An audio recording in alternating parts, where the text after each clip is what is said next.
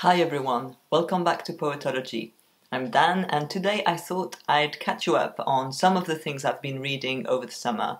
Not everything I've read, but some of the highlights, some of the things I would like to briefly talk about, and that may give you ideas of books and magazines and pamphlets that you could read as well, if you feel like it.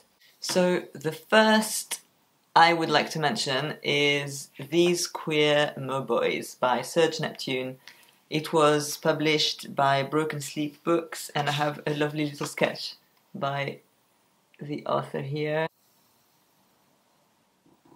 This pamphlet is basically a queering of The Little Mermaid. So we've got mermen and it's a very immersive pamphlet. These mermen are sensual and sexy and the poetry is very poignant. It's both gay and gender bending. It's a really cool collection. I really like collections that work around one theme and really explore the theme in a lot of depth, and this is a pamphlet that does that. I've also been to one of Serge's Gods and Monsters poetry workshops, which was really good, and learned how to be inspired by monsters and mythological creatures in my own poetry. Then I got 4 back issues of 14 Poems. 14 Poems is an amazing queer poetry journal.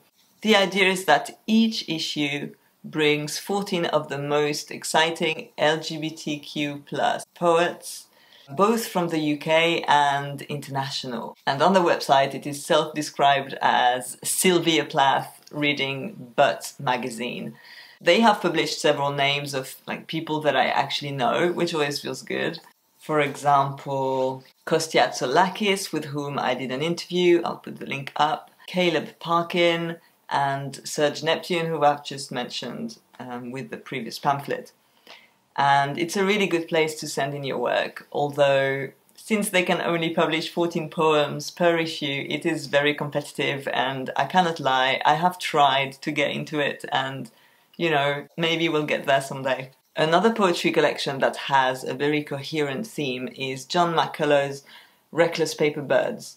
This is his 3rd collection. There's a new one coming soon, I think, and it's published by Penned in the Margins. John is a queer and working class poet who works in Brighton. He teaches creative writing and wears a lot of tracksuits, very cool tracksuits. And this collection is, well, as the title suggests, centered around birds. It gives you snippets of life in various places, just everyday life, but rendered magical by this kind of bird theme. And it's also got many poems that are very firmly based in Brighton. So if you like Brighton, that's another reason to read it. But just generally, John McCullough is an excellent poet, so I really recommend this collection. Then I thought I would also include a biography, you know, because why not? So this is a recent biography of Swiss poet and writer Robert Walser. It's titled Clairvoyant of the Small, and it was written by Susan Bernowski. The reason why I picked up this book is, first of all, I am interested in Robert Walser because we share the same birth town. We were both born in Biel-Bienne in Switzerland, even though he writes in German and I'm a francophone speaker, so we don't share the same language. So Robert Walser was not only, and maybe not mainly, a poet, he was also a short fiction writer and wrote dramalette and different fairly innovative forms of short fiction, and a few novels as well. I actually picked this up because Eileen Myles featured it on their Instagram. Okay, I can be influenced like that sometimes. And Eileen Myles also endorsed the book here. I'll just read this out. Robert Walser is the perfect, pathetic poet. Pithy, awkward, excessive drinker, sibling rivalrous, ambitious, broke, and mentally ill. Was he proto-queer or trans? This red-headed writer, who next to Gertrude Stein might be the most influential writer of our moment. riveting and heartbreaking. This biography kept me drunk for days. A lot here is true. I think Robert Walser generally cuts a rather pathetic figure. There are sometimes instances of misogyny that I found very troublesome and sometimes difficult to read or to ignore. But apart from that, there are so many ways in which I connected to his struggle to write and to be recognized, and, you know, being always the less successful sibling compared to his painter brother. And what Eileen Myles says about him potentially being queer or even trans refers to instances in his writing especially where there are bisexual moments, I would say, moments of queer desire and a bit of cross-dressing. So that was very interesting because I hadn't seen it covered. I had never heard anyone refer to Robert Walser as possibly queer. That's not the gist of the book, but it's there. And it's also excellent writing.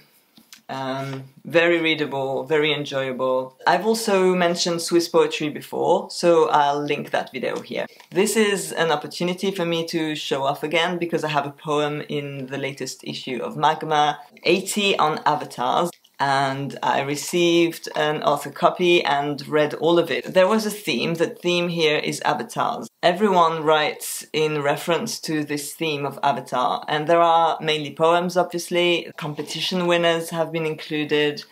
There are excellent articles and interviews. It's very varied, but mostly what I enjoy about this journal is that there is a lot of poetry in each issue, and it's very far-ranging. Partly because the specificity of Magma is that each issue has different guest editors, and those guest editors choose a theme, and that means that the themes go everywhere. Lots of different ideas come together, and also all of these guest editors will know different poems and have different tastes in the kind of poetry that they want to publish, and that means that it doesn't get boring.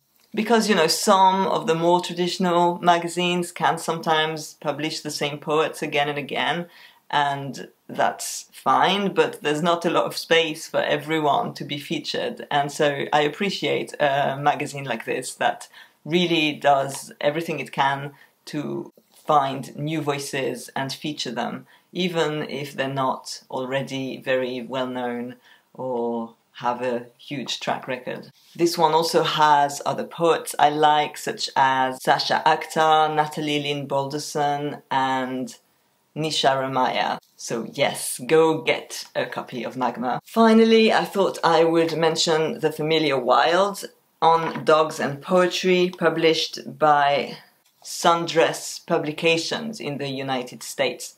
And I am cheating because I haven't finished it, but I started reading this in my previous video, a Read With Me video, and so if you want to sit down with me and a book and read a little for half an hour, go and check out that video.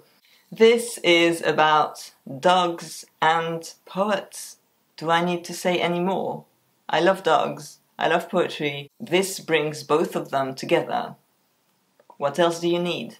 So this is it for today. I hope you get some inspirations for things you might want to read and want to check out. I am thinking of making videos about poetry journals, especially for those of you who are trying to get published or who just want to read a bit more widely and want to know what poetry journals are out there. So at some point I will release a video that talks about paper journals and another one with online publications. So watch out for this. In any case, thank you for watching this video. Like it and subscribe to the channel if you're interested in this kind of discussion. And I'll see you all again very soon. Bye.